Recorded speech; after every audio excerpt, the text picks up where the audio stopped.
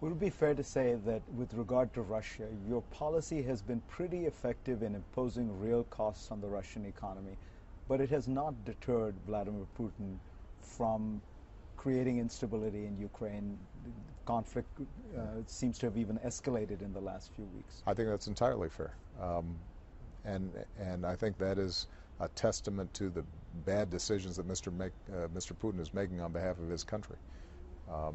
During an interview with CNN's host Fareed Zakaria, published this weekend, Barack Obama openly admitted that the United States was the hand behind the coup that topped Ukraine's former president Viktor Yanukovych. See for yourself. Russia's economy was growing. They had the opportunity to begin diversifying their economy. Their relations across Europe and around the world were sound. They joined the WTO with assistance from us.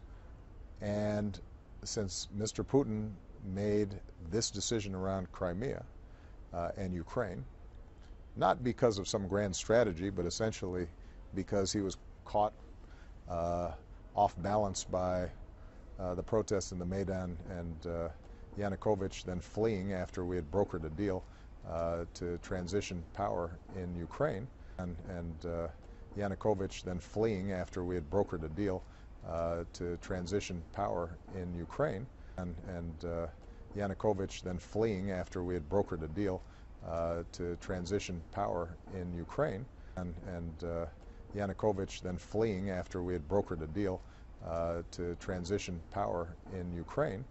Since that time, this improvisation that he's been doing has gotten him deeper and deeper into a situation that is a violation of international law. You heard him. The US government sponsored the civil war in Ukraine and brokered some shadowy deal with the Ukrainian elite to take down a democratically elected president and replace him with a neo-Nazi socket puppet dictator aligned with the US interests, a practice being done worldwide by the CIA for over 40 years.